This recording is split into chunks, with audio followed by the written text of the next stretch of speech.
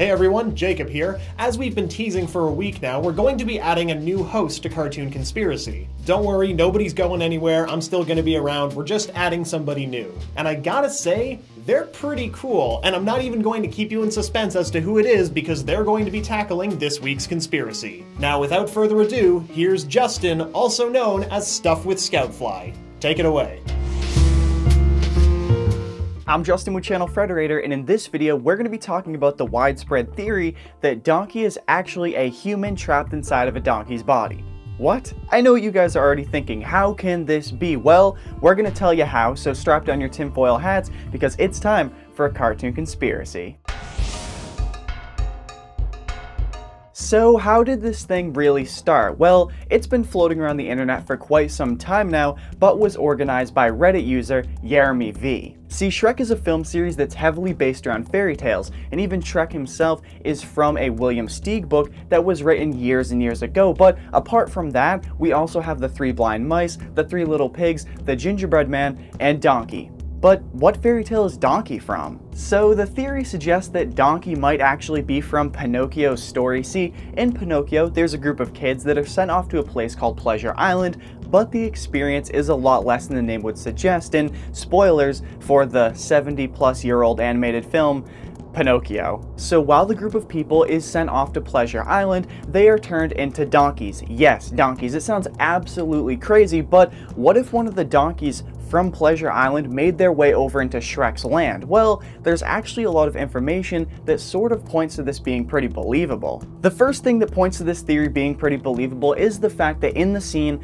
where all of these characters are being transformed into donkeys, they can talk, and just not a few of them can talk, they all can talk. They just have to learn how to control the ability within their newfound body. After the characters are transformed into donkeys, they are then led into cages with special signs on them that say where they're being sent to. So what if Donkey, our donkey, was actually transformed from a human, then led into a cage and had a sign on it that said Shrek Swamp? It's completely possible. So then the scene continues and Jiminy Cricket is also there, and he remembers that Pinocchio is there as well, and he's like, oh, all of these characters are being transformed into donkeys, I can't have this happening to Pinocchio. So they run around, they meet up, they find each other, and Jiminy's like, hey, all of these characters, you know, they're donkeys, we can't have this happening to you. And then Pinocchio sprouts ears, he's already kind of looking like a donkey, so they're like, hey, we gotta get out of here, and they make their big escape. So with that on my mind, the second piece of information that leads towards this theory being a little bit more believable is in Shrek 1. So remember when I said that in Pinocchio donkeys can talk? Well, in Shrek 1, there is a scene where an old woman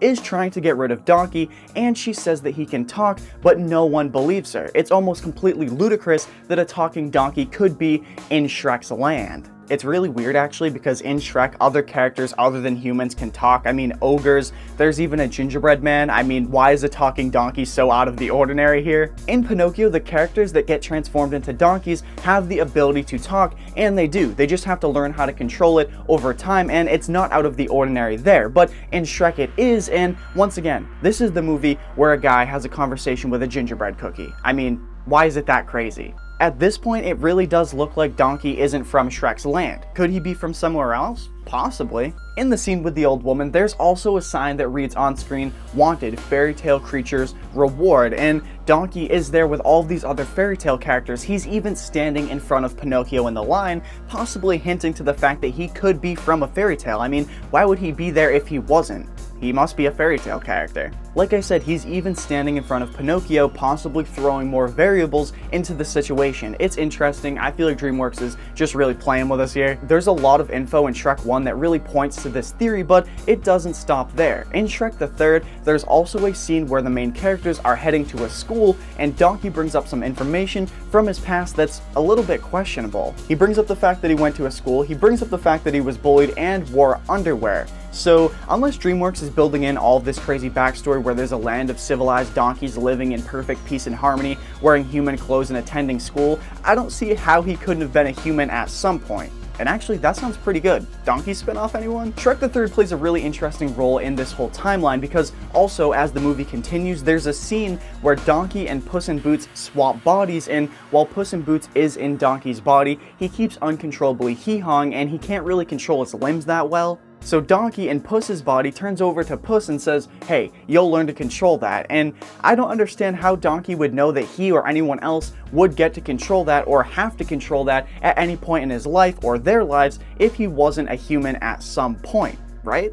If we just stop and think about this for a second, it makes the story all the more interesting. If we think back to Pinocchio when the donkeys are in the cages and being sent off to specific places, well, when Donkey was being sent off to Shrek's land, could he have been possibly learning to gain control of his limbs and his new voice in his newfound body? It seems kind of likely. As this theory progressed through time, a lot of people have been trying to dissect it and pick it apart, and Reddit user Big End actually said that, you know, in Shrek 2, when they drink the happily ever after potion, why wouldn't Donkey turn back into a human? Fiona and Shrek turn into humans, so why wouldn't Donkey if he was a human previously? He turns into a horse. Why is this? Why wouldn't Donkey just turn back into a human if he was a human before, right? I mean, it almost seems like this theory is completely broken and shattered, but no. Reddit user Jim607 comes in and says the happily ever after potion doesn't actually turn you into what you were previously, but more along the lines of your more attractive version of yourself, and since Donkey is a donkey at this point, he turns into the noble steed that he's always wanted to be. So how does this theory really hold up? Well, it's not without its faults, and there's only really one on hand. The one glaring flaw does go back to the William Steig book Shrek and the fact that there is a talking donkey in the story, but the characters between the book and the movie are completely different, and they're just loosely based on the source material. They're not the same. And if we take this a step further, we can see that Pinocchio's first story appearance was in 1883, with the animated film then coming out in 1940. This is technically years and years and years before William Steig book Shrek would be released in 1990, so he could have watched that movie that was released in 1940, drew inspiration from it, and then made the character in his story Shrek. And even if William didn't draw inspiration from the 1940s animated film Pinocchio, the people behind the Shrek film series could have, because once again, the book and the film series aren't really that connected other than a few characters, names, and situations. In the book, Shrek can actually breathe fire, is a bully, and has completely different motives than the ones that he does have in the film series, where he's just this kind of lovable goof that's caught in the middle of everyone else's drama. I've seen the Shrek movies quite a few times, and I don't remember Shrek breathing fire at all. I mean, there's a dragon, but that ain't Shrek. With all of this information collected, it looks like this theory is pretty believable, and only as time progresses do more things keep popping up, adding to this theory. It's almost like DreamWorks is dropping little story nuggets along the way. It's awesome. It really gets me thinking, could the Shrek holiday specials, the Puss in Boots movie and TV series, as well as the absolutely dreaded and terrifying musical add to this story? Maybe.